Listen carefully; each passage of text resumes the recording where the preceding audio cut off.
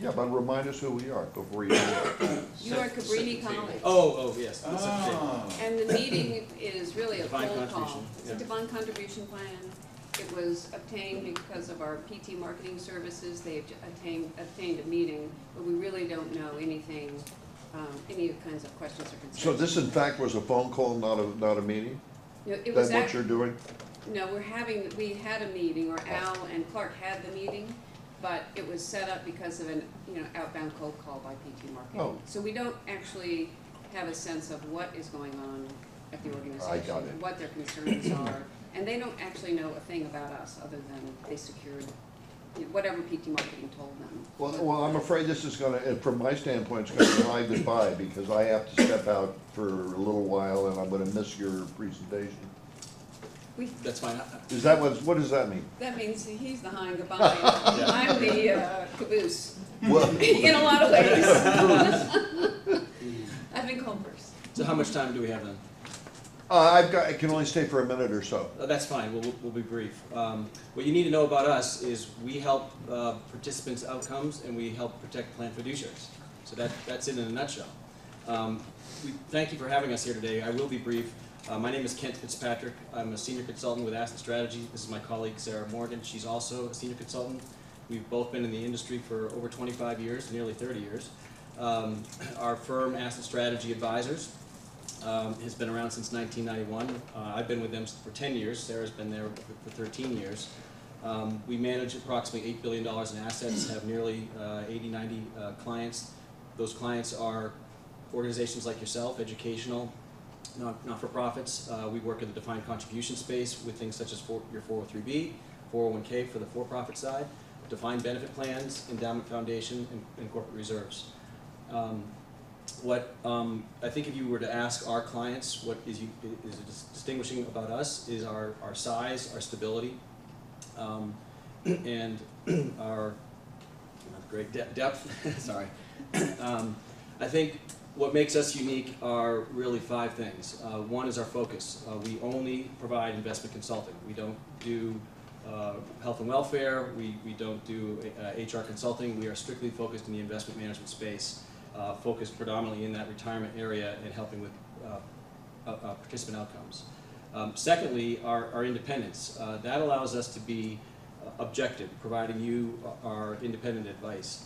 We're not owned or controlled by a bank, a brokerage firm, an insurance company. We work at arm's length from your vendors and your relationships, but we work for you. But we will collaborate with the rest of your team. R is for resources.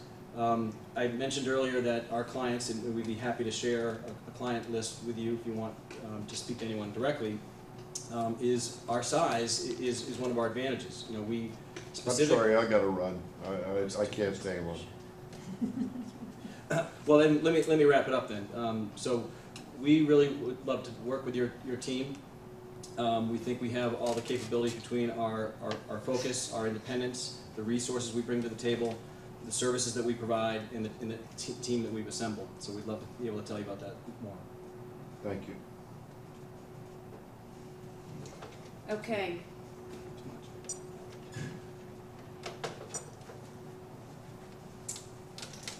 Are you ready for us? Am I ready?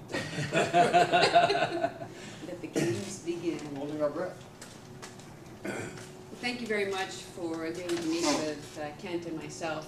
I'm Sarah Morgan, and I'm a senior consultant with Asset Strategy Consultants, and I've been with Asset Strategy for 13 years, but I've been in the investment business for 32 years.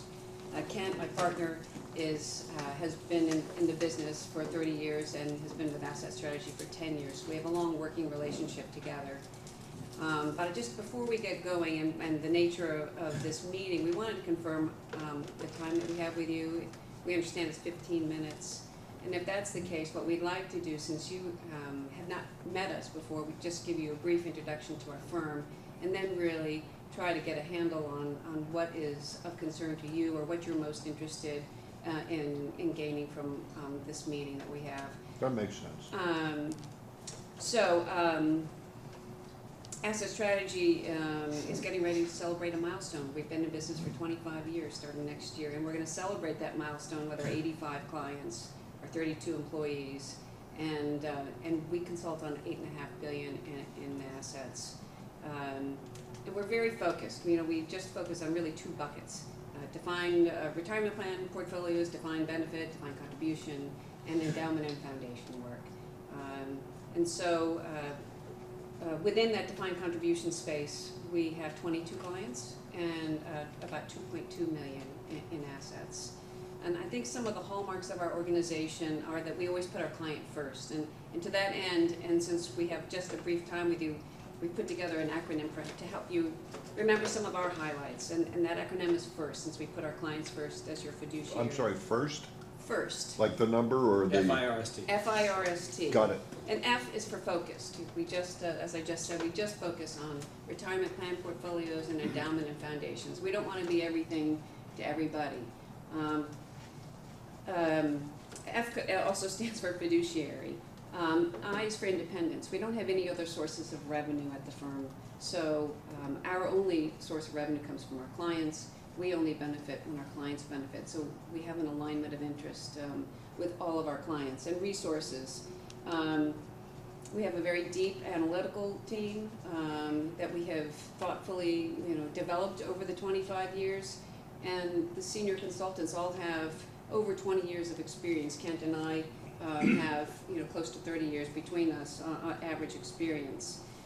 S is for services, and so the services that we provide are designed to provide organizations like Cabrini with the tools and the resources to meet their fiduciary obligations, and in your case, enhance participant outcomes. Sarah, let me just echo that too, because I noticed on your website that you have been awarded for first-year experience with your students, and that the 50% of your students are first generation. I think that's a testament to you about your caring, your welcomeness, and your attentiveness to those students. And I think, S for service is something that we resonate and echo too. We take pride in our relationships, and we've had many of those relationships for many, many years. Okay.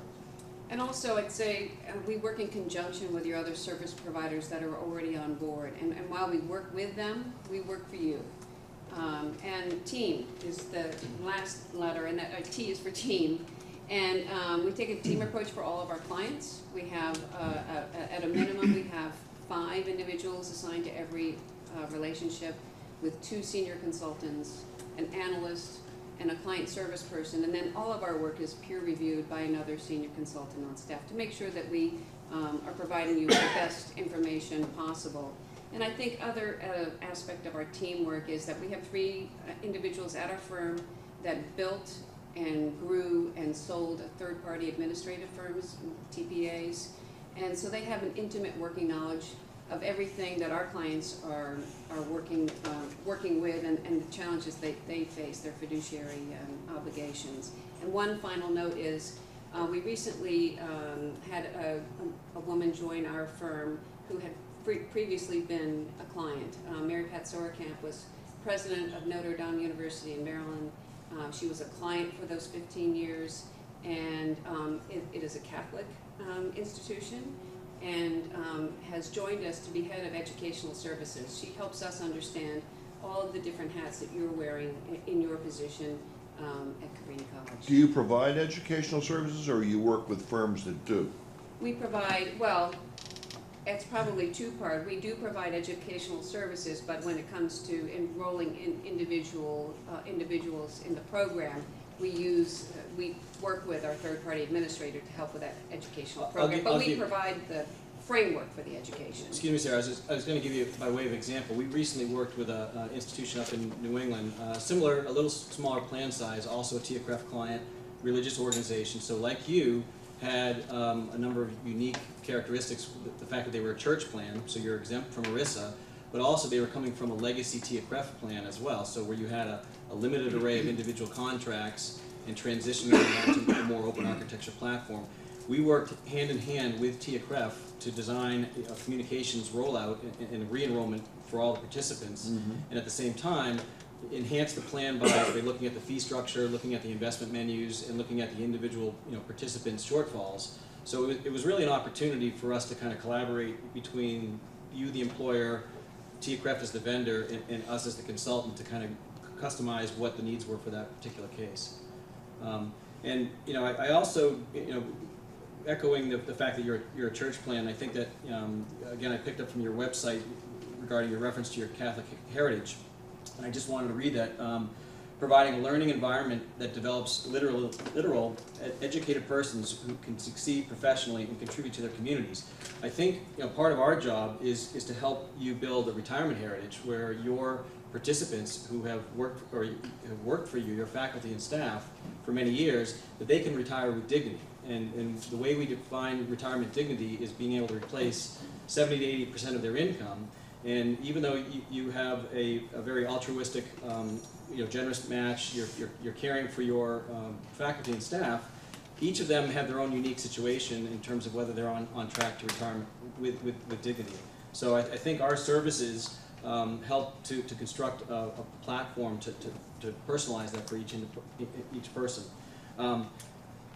The services that we like to communicate to our clients in the defined contribution space really boil down to about five distinct areas. Some of those are more succinct to you as the plan sponsor, and some are more for your participants in helping them succeed. And as I said at the beginning, our goal is to have you have a prudent process as fiduciaries, but really it's all about the outcomes of the participants. So first off, we make sure that you have a proper risk management in place, and that can be everything as simple as your fiduciary governance and making sure that you have adequate reviews, monitoring, minutes of meetings, lockboxes, IPSs, and these may be things that you've already established in the past, but we think that that's a very key component to your baseline fiduciary governance process. Secondly is looking at and reviewing the cost of the plan. I understand that you moved to the retirement choice platform with TIACREF through another consultant about a year ago, but I think one of the things we've also found from working with other TIACREF clients is people aren't recognizing the idea behind fee levelization.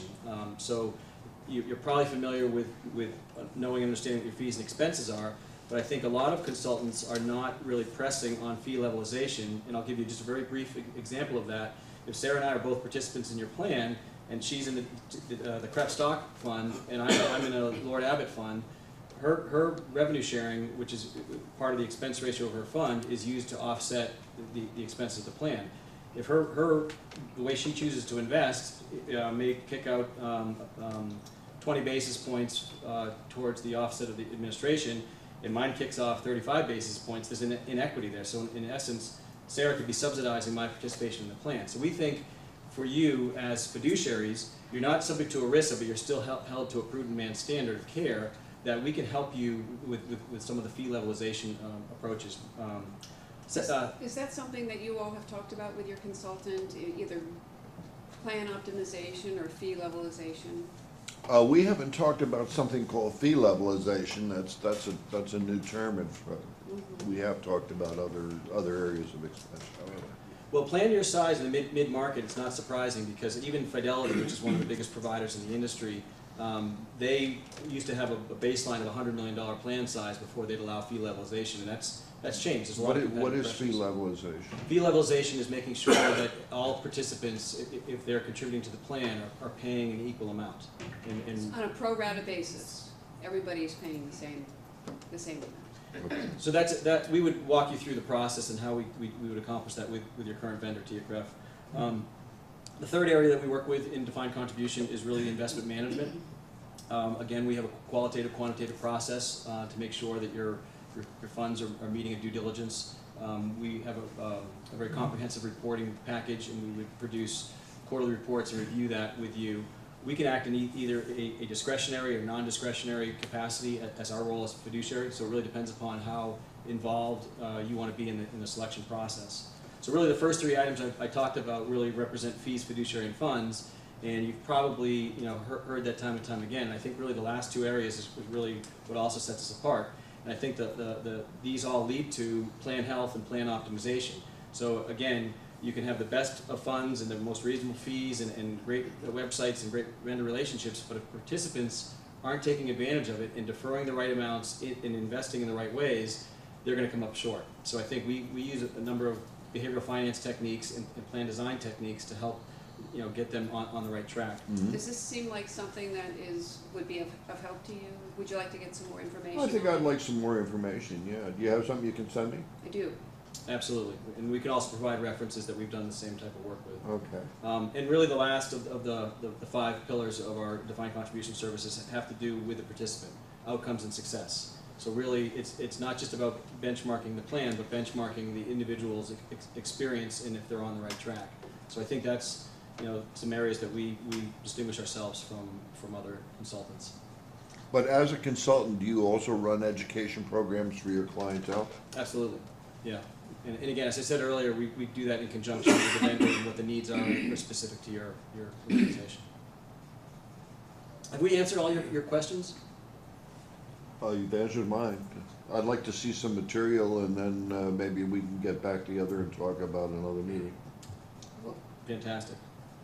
We'll follow up on you want information on plan levelization and plan optimization? Yes, but Well, just in summary, again, we appreciate your time being here, and the way that you treat your students as evidenced through your website and your growing experience. You put your students first, and I think that the acronym that Sarah pointed out, FIRST, if we leave you with anything today, remember that it's our focus, it's our independence, it's our resources, it's our service, and it's our team that really distinguish us. thank you very much.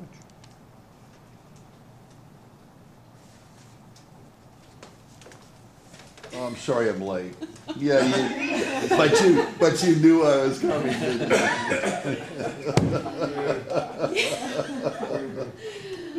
Where So what were 15 you minutes talking ago? about? What were you talking about to my colleagues here?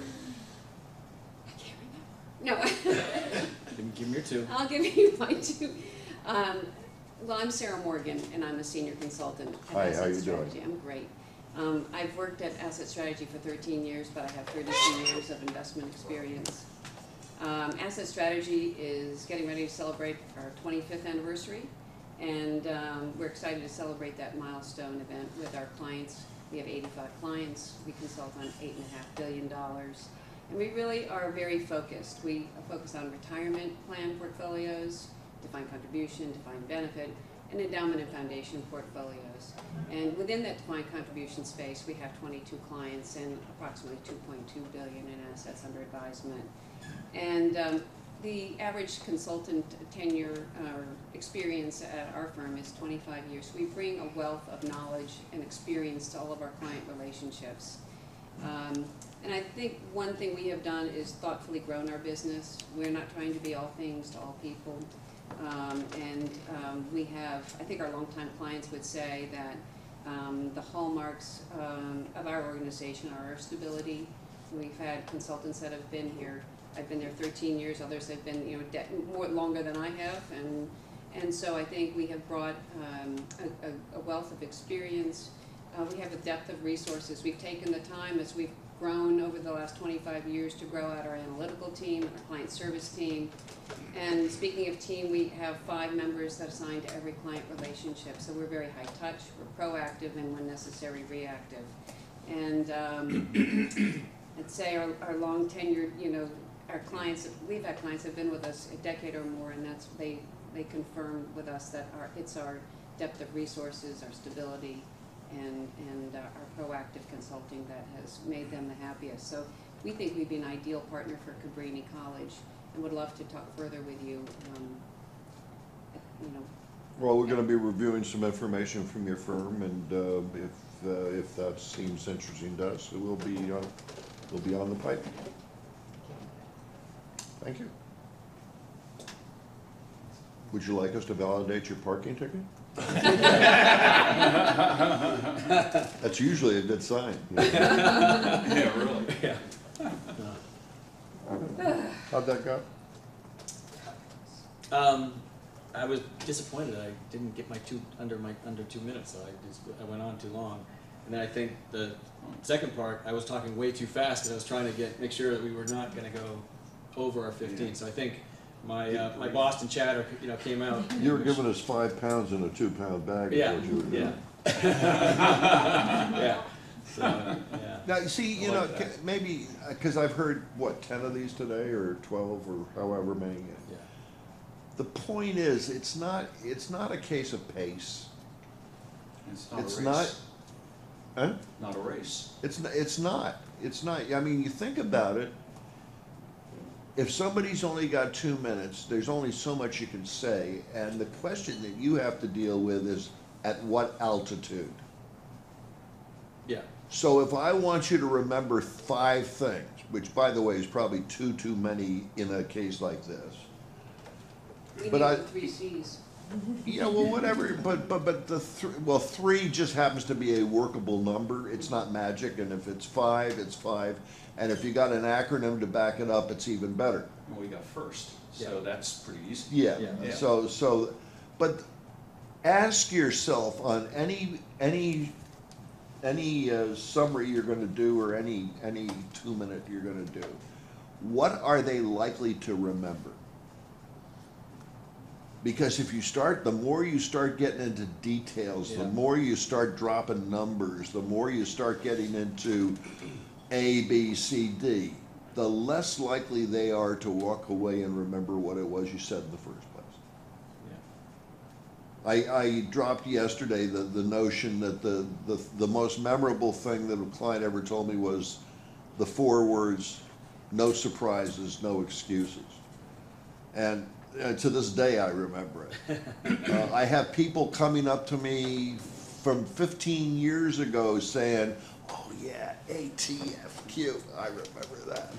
Well, but that's the whole point. The whole point is you make it easy for them to remember. You know, it's not just a case of cramming a lot of information into a short period of time. You can, if it's done the right way, then they'll say, let's get back together and talk about this. I'm kind of interested in what it is. So headlines, you know, New York residents know the daily news, big headlines, big print. That's kind of what I'm looking for, big print. Okay? Well, see, I think that an elevator pitch is not the 2 minutes. It's a sentence that someone says, what do you mean by that? And then you're given the license to give a 2-minute. And then that's to, you know, they want a little bit more, then you can say, well, look, I can either, you know, sit down with you sometime and go through our 5-step process, or if you have, you know, 20 minutes, I can go through that. You know, Yeah. so that's why I was testing that with you guys when you said, you know, I wanted you to say, okay, you know, what do you guys do, or what are you here for? And I wanted to say, you know, we help improve outcomes for your participants and protect plan fiduciaries. And, Nice. and leave it at that. Yeah. And then have you say, well, what do you mean? Tell us a little bit more. And I could say, well, let me just take 2 minutes. I'll be brief and jump into the 2 minutes speech. So that was my thought. Yeah, the 2-minute speech, and it's really more as a design, originally designed for the investment folks, but it's a vehicle whereby it's a safety net. What it says is that when you get the rug pulled out from under you and you don't have any time left, you can be brief in 2 minutes and get 90% of your story out. That's the whole note mention.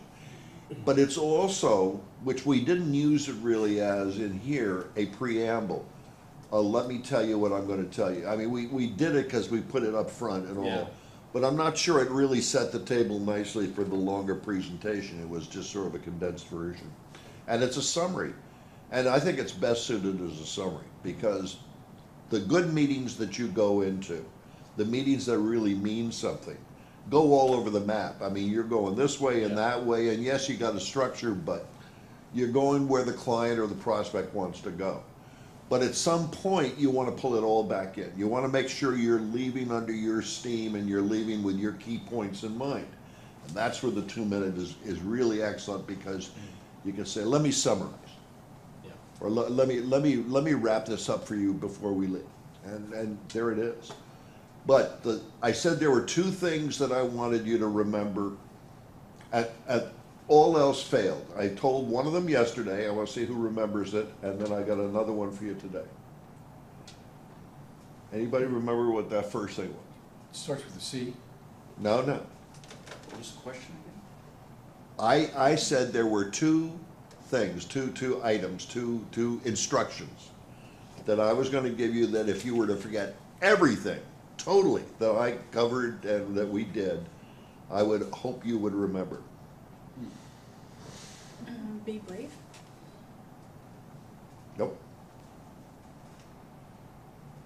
The first one had to do with Q&A. Answer the question.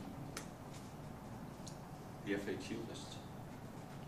Always give the short answer first. Yeah. And I'll tell you why. It may seem relatively insignificant. It is a time bomb in real life. A person that doesn't know how to say yes or no or 10, do you do this? So that's rule 1. Rule 2 is that when you prepare for any meeting you're going into, any at all, finals, quarterly servicing, sales call, start your preparation for that meeting by developing the 2-minute pitch. That's where you start. And if you have that, and you're looking at, you, by the way, you haven't stuck your nose in the book yet. You haven't looked at it from the standpoint of, let's look at these pages, let's talk. No. What am I going to say if I only have 2 minutes to say it? Figure that out, and then, and only then, look as to how you would then enhance it, expand it, elaborate on it, illustrate it. And you'll find it's a lot easier to prepare that way, and you're not likely to miss much in the process. You don't have to take copious notes. It's In terms of the 2-minute pitch or whatever, anything. in prepared presentations that we're gonna go into, one of the things we gotta be careful of is, we've prepared this pitch, we're gonna do it. Well, right in the middle of a pitch, somebody thinks, oh, I just thought of something else to say, and then they just start going off the tangent. You have time to, if there's something that you thought about during the prepared remarks, that you don't have to insert it in at that point. You can wait until afterwards, because there'll be questions and answers. That's when the time is to say, now I'll say whatever it was I thought. Because it's, because again, by digressing and, coming up with that spur of the moment, instinctual thought, then you wind up derailing the timing and of your co-presenter or presenters and take it off message, and then compresses the time left for them to be able to finish up their part. So, answering the short question first, and then, doing the 2-minute pitch, but don't go off message. Preparing Preparing. what you're going to do by doing the preparation for that first. I'm not saying you have to give the 2-minute pitch first, but when you decide what you're going to prepare, always start off by saying, what if I only had 2 minutes to do this, what would I say? That's where you start.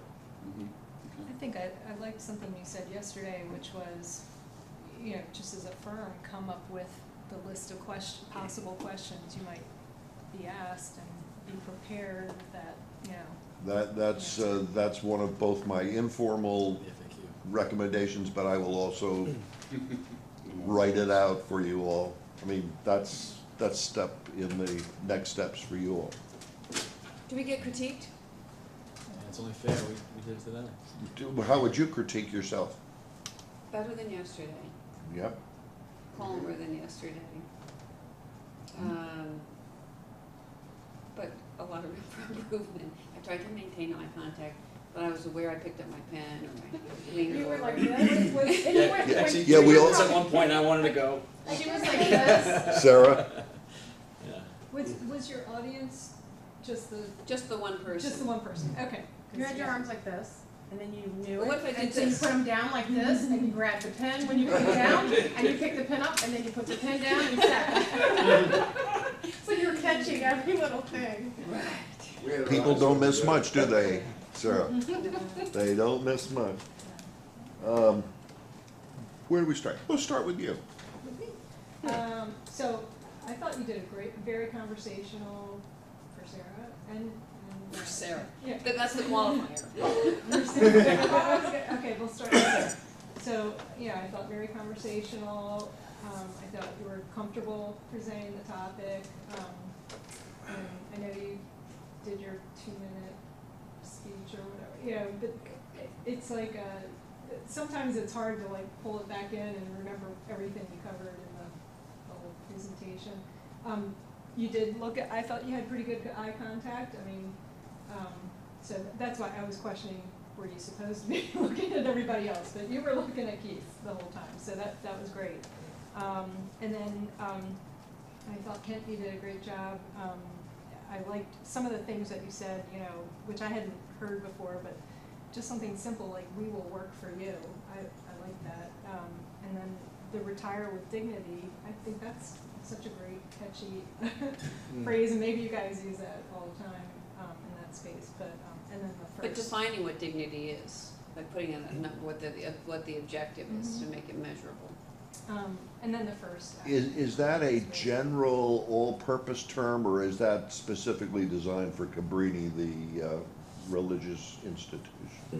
I've used it anywhere. Do you? Yeah, but especially where you do have typically, college and universities, especially Catholic ones, are very altruistic. They're very caring. They have generous matches, and so I wanted to kind of, recognize that, but then have an action plan for, what does that mean for retire with dignity?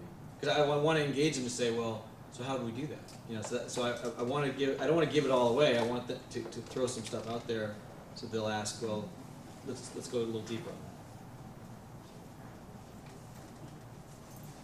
I thought you were both very good as you were yesterday. I thought you were great in your 2-minute speech. I love the acronym. I've written it down twice. I should have written it down once. I really liked it a lot because I think, as Keith said, 5 things are an awful lot to remember, but I will remember first. Yeah. And I thought that was very good. I agree with your own comments that I think you tried to get in 15 minutes what you took 30 minutes yesterday to do, but you covered an awful lot. Yeah, zing. And I thought you both were very, very good. Well, in terms of watching you do it and looking at your pace, it's pretty good. I guess it must have been mirror images of each other because we're trying to stuff 5 pounds in a 3-pound bag. That's a technical term, by the way. Yeah, I know. I like that. But one question I had, you asked a question. Did you get the short answer? Because I'm awful sensitive to that now after yesterday. Probably not. No. Yeah, Since yeah, you're Right, asking. you gave a long answer. Yeah, I didn't get like a yes. Well, I need the short And answer. then- I didn't get the short answer first. Yeah. I don't care if I get a short answer as much as I care whether I get the short answer first. Well, see, I want to Okay. follow up on that because that's a good point. Because if you say, do you provide educational services, and if I said yes, and then left it at that, either could be perceived as being a smartass, or That's true. they're gonna say, well, what does that mean? Or so I guess Should I elaborate? well, that's an excellent. No, way to- well, yeah, but what should you even do before that? And when I ask an ambiguous question like that, Yeah. what should you do? What do you mean? Clarify. Yeah. That's good. You clarify, then give the short answer, and then as India did, would you like me to explain? That's Would you like perfect. me? That's perfect. See, that's how it rolls out. Yeah. You will become Q&A stars if you start practicing those things. I'm serious. Mm-hmm. Okay. And is fee levelization a real word, like is. physicality? I've never heard of that either. I just Physicality. Clark, can I use fee levelization? Is that- I think it is a term. Yeah, maybe it's an ASC term. The term for today. I mean, that's cool. That's fine. I'm just like, Hey, it's what I makes thought I us was different. watching NFL channel. The physicality on that. It's amazing. So, good. Clark? I thought the whole presentation was very good. I thought, one of the things I think we all do is we all assume that the people we're talking to understand what we're talking about. And I think there has to be sort of that Jane and Dick and Jane kind of kid story where you have like one picture per page that we all need to get to. I'm not sure exactly how to do that, but Yeah. um, Keith, what is it? Your audience This should was be- more like a Dan Aykroyd and Jane Curtin. Jane, you ignorant, no. Sorry, you were asking? So that's just a follow-up to that. So should we assume that we're speaking to an audience of eighth graders? I mean, I know I've heard that in public speaking. I think we should in general. I think that- But the Well, head of you HR gotta know your audience. Yeah. This was the head of human resources that you're having the meeting. Yeah, Yeah, So- we're still introducing a lot of new concepts. Yeah, but see, I caught myself. I went down a road I couldn't back up from. Well, I was no, talking but about here's red the share thing. basis points, and I'm like, oh, here's shit. how you're always safe. It is not only permissible, but it's desirable to define your terms. Yeah. There are people that do not know what a basis point is. There are people that don't know what a lot of terms that you take for granted are. Don't assume and don't apologize. By that, you learn how to say, by that I mean. Yeah. In other words. And then define it briefly and then keep moving. They'll appreciate it. Yeah. That's good. And the other thing I would say, Sarah, is you have a very pretty smile, but at times you were kind of looking at Kent like you were gonna, you know, you were Take kind me of out. waiting for him to fall out of the seat or something. I was engaged, I was listening to what he had to say. But you weren't smiling at the time. Well, there's a reason. Anyway, it just, that was my only thought. Was you had a great smile. Okay. Well, Sarah, since I've sat in on so many meetings with you, you were more relaxed on that version than actually with a number of clients where you're thinking so hard. Here, I thought you really were talking to Keith. It was a lot smoother. So I don't know how that evolved, but whatever you did, do it again. Well, call me at 3 a.m. tomorrow. You'll know that my brain was working. But you were, at times, very relaxed, very vivacious. The smile did come across. I think, and correct me if I'm wrong, I thought she did connect with the audience. Yeah. As far as just the overall flow and presentation, with a few exceptions, Kent, you touched upon a lot of topics without the deep dive and all the granularity. A few offshoots were just alluded to it. But I thought it allowed it to be high level on the whole, and your use of the acronyms, your use of the research you did, which is, again, knowing you, I'm not surprised that you went to the website and you had points embedded in there that would resonate with the audience. And I think that always is something we should all learn, because if I'm that audience, I'm sure you feel the same way, someone took the time to understand my mission and quote foundation pieces of their philosophy and then link it back into, that's great for your students, but as you did yesterday, that was very, very powerful, I thought. It was. Well, it was instant credibility. I mean, instant credibility. Yeah. I'm now willing to listen, obviously. Caught yourself. And you caught me. Was it? Yeah. And final comment, because you are such a experienced practitioner in the DC market, as Clark is, you just have embedded knowledge that you have an easy way of explaining it. You don't falter with thinking about certain questions because you've been doing this for 20 years and it's well versed in your DNA that, Had a good coach. yeah. And that's something we all learn from. I think that's probably the value of this room, that strengths, certain weaknesses, and that's why this whole process can help all of us to come up with our final If you best way to talk about. practice, if you practice, Yeah. if you practice. Anything else? Only if you practice.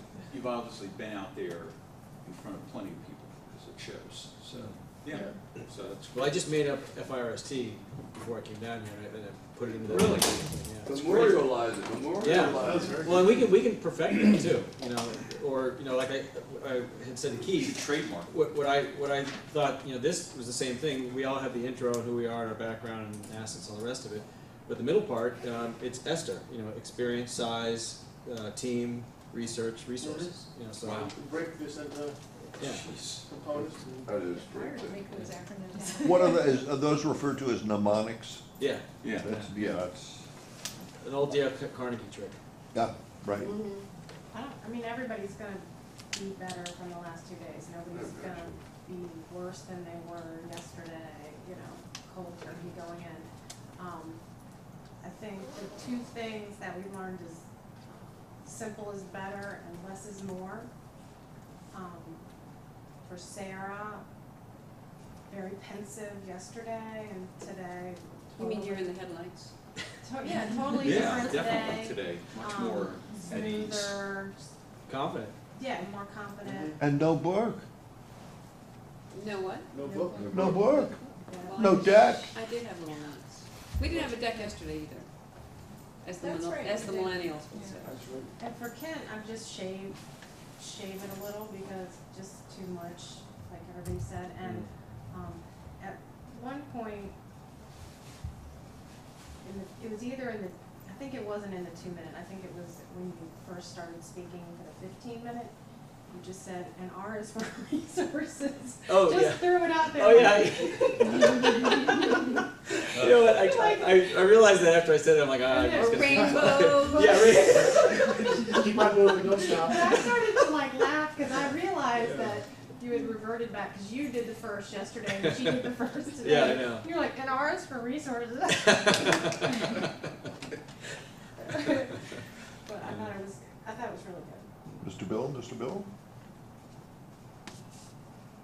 Both of you suffer from the contagious disease. When you go back and see the thing, it's startling. So. So, And what do you and mean? what? I picked up lots of ums too. Yeah, yeah. And the other thing, Guilty. But I know that I'm doing it too, so. I was really pleased to see that Sarah had a bigger role to play today than she did yesterday. I think it was really a smart move. We flip roles, so she did all the intro and all the way through And this first. leads into my next point. Ken, you came off as the smartest guy in the room. And I was thinking myself, if we had a committee around here, several of them would say, you know, I gotta go back and get an undergraduate degree in what you just talked about, because you had so much good stuff that most people don't even have a clue about. But you can't fault you for doing such a great job. Thank you. And one more Good thing to job. say, Yeah. Sarah, you asked the client questions, and I thought that was good. That's I mean, right. not all Oh, of yeah. us said them, Yeah, that was excellent, because that was kind of a dead air, and that was perfect, perfectly timed. Yeah, it's not prohibited. The only thing I'm gonna add to this on either side, Sarah, was I thought your opening was gracious and caused me to wanna listen. And Kent, your opening was personable and personal, and it caused, we talked about that just a minute ago, you've done your homework. Kent, your presentation was more personalized and you-focused than yesterday. Things that you probably want to do is pause longer at the end of a sentence, take a breath, come up for air. It'll help. It'll help us to keep up with you. And the other stuff we all covered. Thank you. Do you know how many Protestants it takes to change a light bulb? None.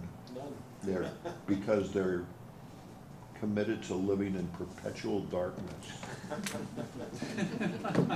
That was told over when the Pope was in New York, and it was on one of the news stations. I thought it was cute.